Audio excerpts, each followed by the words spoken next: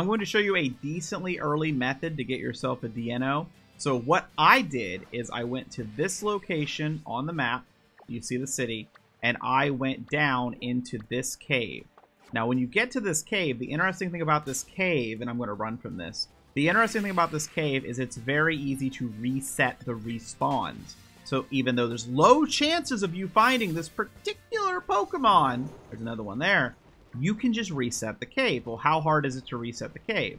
Well, you run through this part of the cave, and you come out, and it'll say Area 1, and you go back into the cave. There's a Larvitar, and you just go back through this cave, this little tiny path, there's a snow run, and you'll see that the Deino we saw before is simply gone. Yes, because they've been replaced. Now, if a Pokemon is near the entrance, they might not be reset, but as you can see, you're seeing different Pokemon this path through, and this can be useful to find multiple rarer Pokemon, but hopefully this helps you out if you need a Deino.